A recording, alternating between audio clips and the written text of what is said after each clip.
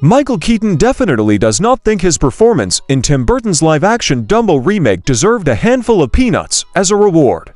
The Oscar-nominated star of Burton's upcoming Beetlejuice revealed in a new interview that while he's fond of his Batman director enough to team up with him on multiple projects over the years, he's not fond of his own work in Disney's 2019 Dumbo movie. "I love working with Tim so much, but I don't think we ever really analyzed why we work pretty well together. We just do," the 72-year-old told the New York Times. "I think I let him down on one movie, but that's just me, and it bugs me to this day. I was clueless on Dumbo.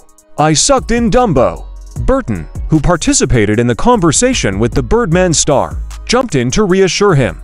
"I don't even know what you're talking about," Burton added. "But whatever."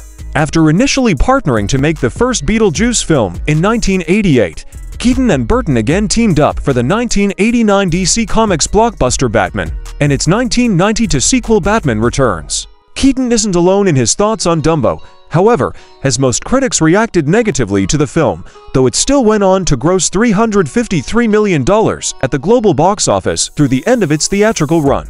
Beetlejuice, which also reunited Burton with OG Beetlejuice performers Catherine O'Hara and Winona Ryder, premieres Wednesday night at the Venice Film Festival before its theatrical bow on September 6th.